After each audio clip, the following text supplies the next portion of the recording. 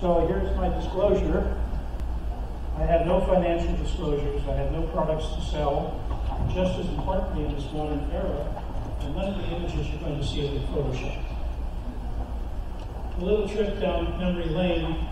My life in opioid free anesthesia began in this very room 31 years ago when the late Charles Winnick, plastic surgeon from Las Vegas, came to present his diazepam ketamine technique. Prior to that, in 1991, of course, I started work here down at Port Beach Hope Hospital. I was doing cardiac anesthesia. One of my friends introduced me to the late Fred Grazier and the late Ed Damascus. And we did cases in the early 80s. And then along came 1990, and Ed had a patient who was a breast aug patient who died from fentanyl overdose in the office. It was very tragic. And when I approached him to say, would you like me to come give anesthesia in the office? He said, great, just use any drugs you want, but just no narcotics. So from the very beginning, all of my work for the last 26 years has been opioid-free by definition. Okay, it wasn't like I had some brilliant insight that maybe we could do better without opioids. It just, no, if you're in this office, you're getting anesthesia, we're not having any narcotics, okay? So I gave my first propofol ketamine case in 1992 in March. Teaching my technique is very simple. Teaching cooperation is not. It's hard to know which side of the ether screen has more stubbornness. The surgeon who's asking the anesthesiologist to give 50 milligrams of ketamine before he injects the local, or the anesthesiologist who's asking the surgeon to give some more local when the surgeon's looking at a vasoconstricted field. So all of you are injecting local anesthesia with lidocaine and epinephrine, and anesthesia is the sum of hypnosis and analgesia. You're already giving analgesia. There's no reason to be giving opioids, okay? Numb patients tend to lie still. So we have a comment from Professor King. Can we all just get along? Sometimes it's a real challenge getting cooperation from either side of the ether screen.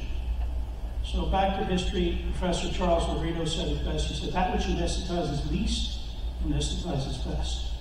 You see the Queen Anne Victorian, which is my definition of multimodal anesthesia, contrasted with Bauhaus, which is, keep it simple, anesthesia. Less is more, okay? In 2004, I wrote this article, Minimally Invasive Anesthesia for Minimally Invasive Surgery. And to my great surprise, a few years later, the anesthesia service at the Karolinska Institute in Sweden put it on their website. I said to one of my colleagues in anesthesia, wait a second, this is not an academic journal, this is a trade journal, it's an advertising drive, what are they doing with that? And they said, well, apparently the Swedes understand not everything useful is going to be found in level 1 RCTs.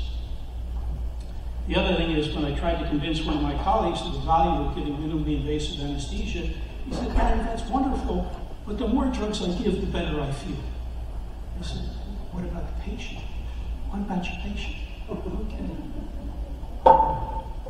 So in 1992, it was completely unknown. We only got propofol in this country in 1989, so we only had it for 2 or 3 years when it was 88. And nobody, well, basically what they were using propofol in those days was a bolus dose to replace the bolus dose of Pentothal to put patients to sleep. Nobody, because of the cost of the drug, was getting the drug continuously like I was. And certainly nobody was going to ask the question, does sleep doses of propofol block ketamine hallucinations? So this is a totally new field. So I show you Charlie Vinnick's 1981 paper about diazepam ketamine. You notice he writes it with a hyphen in between. So since I didn't know much about writing and how easily people are confused when they read what you have to say, I put the hyphen in as well, propofol ketamine, because Vinnick wasn't mixing the two drugs, and neither was I. The hyphen was something that caused me a lot of grief. If you think of the 50 milligrams of ketamine as the ideal olive for the propofol martini, it becomes much simpler to get your mind around. Now, Puig was the guy who preceded me. He was the first person to talk about propofol with ketamine, but he was mixing the two drugs. I don't do that. I don't think that's a problem. It's just not what I do, because I like to be able to measure the propofol and quantify exactly what's the ketamine doing, and do I need more ketamine, or do I need more propofol? And when you're getting them together, it's very hard to say. So who are my patients? These are all spontaneously breathing, office-based, with cosmetic cases. They all had commercial insurance. Okay, here's the paradigm. 50. Propofol incrementally, and 50 milligrams of ketamine and subcutaneous local anesthesia. That's it. And I keep asking my wife, how many ways can I find to slice the same loaf of bread to maintain some presence of what's going on? So all these surgeries include painful subrectal breast augmentation, classical abdominoplasties, liposuctions, all facial surgeries. These are outfit-defined high-risk patients, that is, non-smoking female patients with previous nausea and vomiting and or motion sickness who are having metagenic cosmetic surgery. And I published with 0.6%, virtually unknown, nausea and vomiting, and yet no antiemetics were given. Why? Because opioids are the match that you're throwing in the gasoline to sensitive patients. So my career goes over 26 years, over 6,000 patients with over 100 different surgeries. Not a single pain or post-op nausea and vomiting admission to the hospital. And that still remains the main cause for unexpected admission after day surgery. Also, there are no opioid addicts, and patients are discharged to home within an hour post-op and did not require professional aftercare therapies. Was there any oral medications given prior to the IV drugs, or no oral? Well, in the days when excellent question, in the days that propofol and Diprivan was very expensive, I thought I was being a clever fellow and gave 2/10 quantity in 30 to 45 minutes ahead of time. And I published a statistically significant 30% reduction. And here I thought I was being so clever. And then it turned out once propofol became generic, the cost of getting it wasn't such a big deal. Prior to this, I was using 320 cc ampules an hour average, and with the clonidine and the Biz monitor, 2 ampules an hour. Like we say, once the propofol became generic, it seemed to be less important to worry about the occasional postural hypotension from the clonidine. I stopped using the clonidine, but I still use the same. So, same 2 bottles an hour. So basically, the message is measuring is better than guessing. I'm going to tell you later that there's a 100-fold variation between patients to achieve the same numerical level of sedation. This is what I hope history will be kind enough to remember we got, immodestly called Friedberg's triad. Measure the brain, preempt the pain, emetic drugs abstain. Somebody asked me over lunch whether emetic drugs, those are the drugs that cause you to be sick to your stomach, and notoriously, they're the opioids. And I want to show you how I put patients to sleep.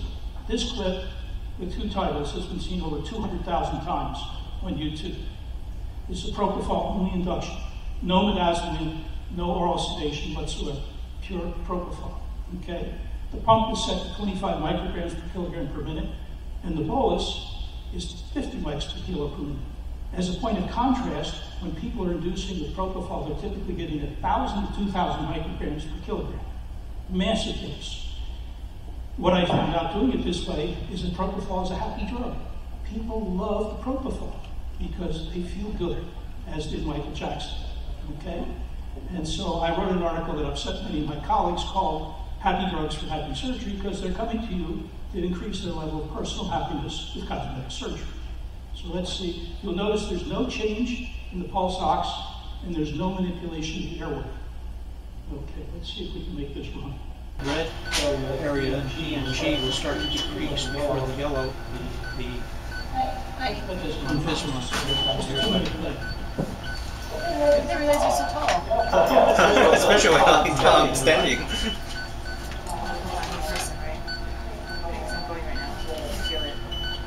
It feels pleasant. It's pleasant. It's like my ideal way to die, but Well, we tend not to do that. I'm like 106, you know. Yeah.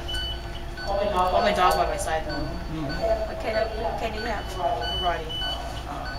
I want my daughter too.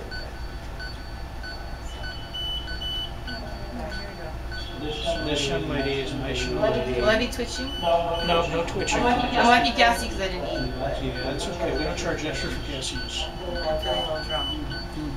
It's pleasant though, isn't it? It's a drunk feeling.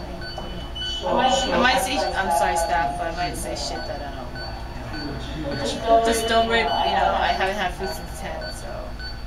It's okay.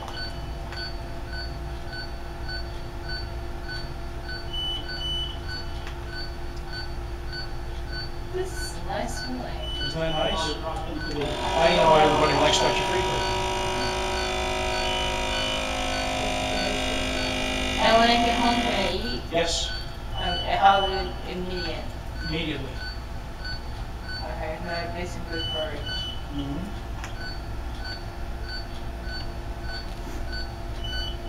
If I wake up and marry an anesthesiologist, I can eat, right? How many chances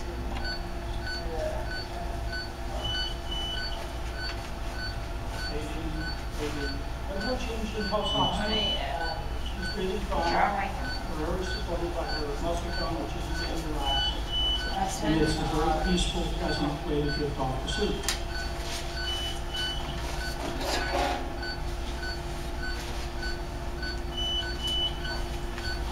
Okay. In the first 5 years before here is it the red? First 5 years before I had the Biz monitor, I collected data on Versed, midazolam pre-medication, 0, 2, and 4 milligrams because propofol was very expensive, and I thought, well, if 2 milligrams midazolam is good, maybe 4 milligrams is better, and if we're going to save propofol, by how much? Because the Surgeons University loved the propofol, but they said, can't you find a way to do it cheap? Okay, strange, imagine that, cost consciousness among plastic surgeons. I've never heard of such a thing, right? Okay, so much for the human attempt. And it turned out I couldn't find any relationship at all. And so I abandoned midazolam in June of 1997, and the next 40,000 patients who got propofol only had not a single recall or awareness issue. There was no. So propofol, when given like this, is a wonderful anesthetic. It's a beautiful thing. Now we get to the issue of movement under IV sedation, which is the vexing thing for both the anesthesiologist and the surgeon. What you have to understand is that every movement is generated by the brain, as the headless chicken tells us. So movement, the brain is not required for patient movement. And the differential diagnosis when the patient flinches a little bit is this patient too light, or do they need more local? Well, the first 5 years I gave propofol ketamine, no matter how much I begged and whined and told my surgeons, I couldn't get them to inject more local anesthesia when I knew that that would solve the problem the overwhelming majority of times. And the problem for surgery is that you're taught that the epinephrine and the lidocaine in the same syringe, if you see vasoconstriction, you've got adequate analgesia, not a problem. Well, the cooperation you need is if you give a little more local with most patient movement, especially when the patient is in the zone between 60 and 75, and the electromyogram is flat, as I'll show you here in the next slide. That's a patient who's asleep in amnestic and most likely will lie still if you just put a little more local in. Analgesia with sedation, okay? The thing I'd like to try my best to disabuse you of is that vasoconstriction, the presence of vasoconstriction, guarantees adequate analgesia. It just doesn't, okay? And without the monitor, it's very, very hard to say, okay, anesthesia, I accept your presentation, we'll do what you ask, all right? So what you see here in the flat portion, that's a flat EMG. If you see the patient in 60 to 75 biz with a flat EMG and they're wiggling a little bit, that patient just needs a little more load. It's objective. We don't have to have any bruised feelings about the patient's too light and we need to be deeper, okay? Now I want to introduce you to one of my favorite surgeons. Let's see if we can find Perry's. Everybody here know Nicanor Issei, one of the 3 people who advanced the endoscopic brow lift. Well, I worked with Nick for 5 continuous years and used the Biz monitor on every single case, including all of his brow lifts and all of his facelifts. So the main thing, unless you're putting an implant in, is that a facelift is not a truly sterile procedure like a breast arm. So you can put the sensor alternatively up here. And we would change the sensor from side to side as he was doing his dissection. And the only time you lose a signal is when the brow flap is completely elevated from the skull. So the Biz monitor, the bispectral index monitor, has no units. And 98 to 100 is awake, 60 to 75 is moderate to deep sedation, 45 to 60 is hypnosis compatible with general anesthesia, and less than 45 is over-medicated. So what I'd like to explain very simply is that when the red goes up, the white goes in. This is the patient saying, Dr. Freeberg, I'm about to wake up. Would you please give me a little more propofol? respond to this spike as if it was a change in heart rate and blood pressure. And what will happen is you will see very few changes in heart rate and blood pressure. The biz will stay pretty much in the range that you want, and the patient will look like a general anesthetic except they're breathing spontaneously. And in the early days, I gave no supplemental oxygen because patients didn't need it. So again, cooperation means we don't want to fight about the patient is too light and we're local. We don't want to have a contest of wills where the patient is the loser. Vasoconstriction simply doesn't indicate adequate analgesia. If you re-inject with patient movement without EMG spike, 98% of non-purposeful movement goes away. This is a pre-end tidal CO2 abdominoplasty. As you can see, the abdominal wall has been reflected, and the purple outlines the medial borders of the rectus sheath. This is room air spontaneous ventilation, no supplemental airway, no supplemental oxygen, and many people wouldn't be happy with the level of SpO2, but this is only a single respiratory depressant propofol titrated to both the brainstem, the pulse oximeter, and the cortex visually. What this gives the anesthesiologist is a boredom-killing device. This becomes a virtual video game. Follow the bouncing ball with the EMG spikes.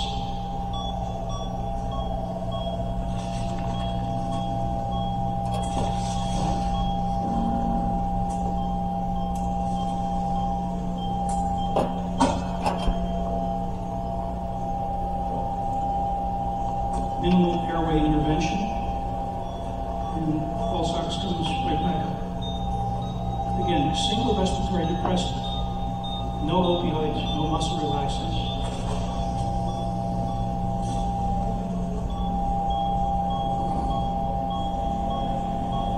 I'm not sure you can appreciate how the spikes are there, and yet the biz stays within the range because you respond to that. So it's a virtual video game. It engages the anesthesiologist in ways he didn't have a reason to engage with. Heart rate and blood pressure are notoriously inaccurate reflection of cortical activity. And the same patient, less than 5 minutes after we turned off the propofol. Yes, Lily? Okay. Okay, Lily, what'd you think about the experience? Was it pretty good? Yes. Did you remember anything? You've been asleep for 4 hours. No. Don't remember a thing. No bad dreams. No. Wonderful. So that was really a good experience then, huh? Yeah. And you like Dr. Lynn, don't you? Yes. He's the best. And Anais held your hand, and Mike held your other hand, and you had a good snooze.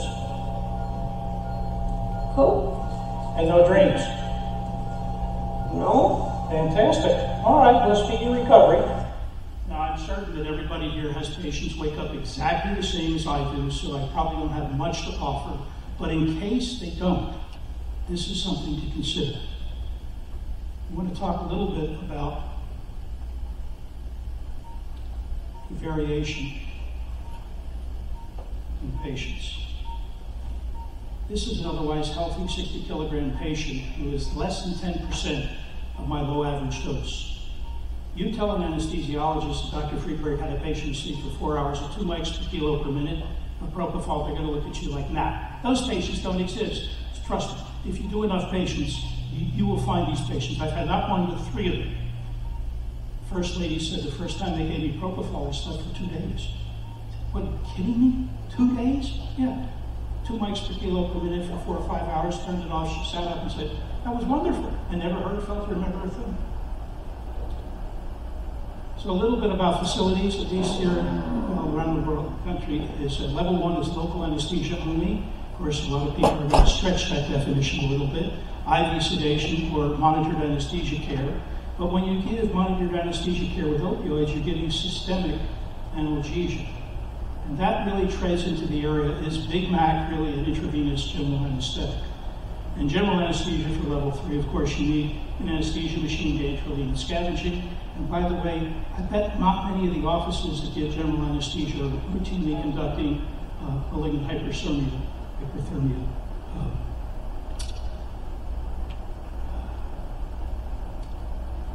challenges. So who's giving the propofol? Who's watching the airway? Some places around the country will use a respiratory therapist who's comfortable managing an airway. Others will use a paramedic. And in California, it's mostly nurse anesthetists or anesthesiologists. So we get to the issue of safety. Is local really local, or is it strictly local? So obviously, ASA 1 or 2 patients are ideal. Since all cases can be performed under local anesthesia only, if you're gentle with the tissue, have good injection technique, and willing to re-inject when the patient says ouch, and I tell them it's only pressure.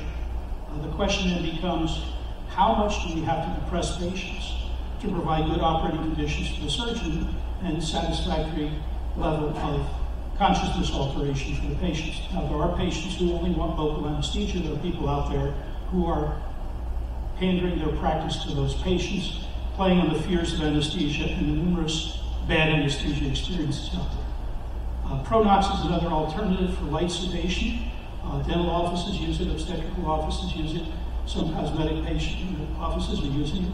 You have scavenging issues. You can't just dump the nitrous oxide out into the environment, just like you can't just dump the inhalation agents out into the environment.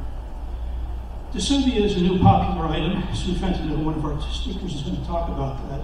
The dose is 30 mics, and it's given sublingual, which is something like an IV dose if you have nitroglycerin experience. Typically, about 50% of sublingual doses are absorbed. The problem that we have with sufentanil is it's 10 times more potent than fentanyl. All right? So and sufentanil has a 6 to 9 hour half-life for surgeries that are typically 2 to 4 hours. So patients are going home with sufentanil on board, and if they should happen to take maybe a Vicodin or something like that you can't control once they leave the office, could be a problem.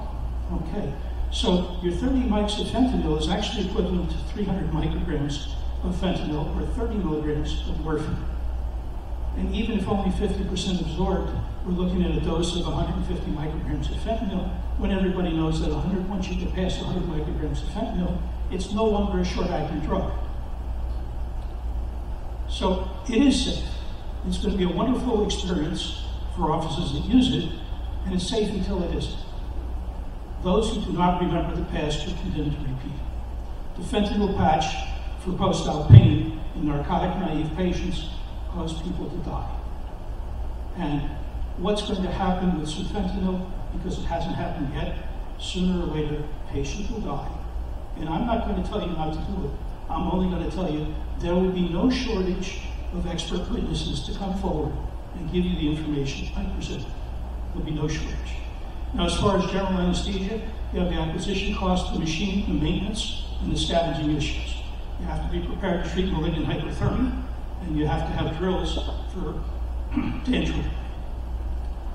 So neither propofol nor ketamine trigger MH, and no approach is 100% safe, but the safe practice of medicine is not the perfection. So I thank you very much for your attention. My papers are on open access ResearchGate, and my Opioid Free Anesthesia lectures on my YouTube. This is more of a why to. Why do you want to do this as opposed to a how to? Like I said, it's painfully simple, but there you have it.